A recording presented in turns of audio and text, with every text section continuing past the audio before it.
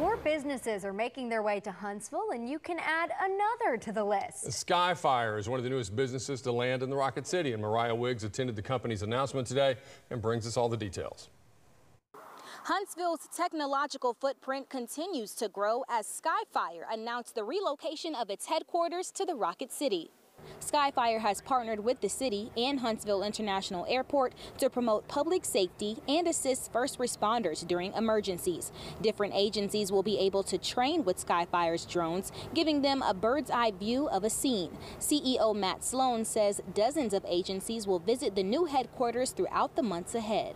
And the whole purpose of this is for law enforcement and fire rescue and other agencies to come out and have an opportunity to test and play with this stuff.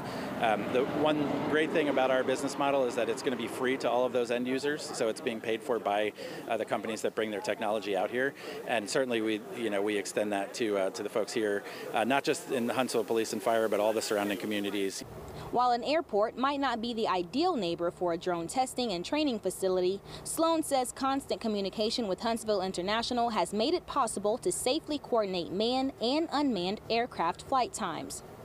Flight tests and training have already begun, but Sloan says the former Total Solutions building will be renovated and turned into a state-of-the-art training facility within the next 2 years. Reporting in Huntsville, Mariah Wiggs, News 19. South Star Festival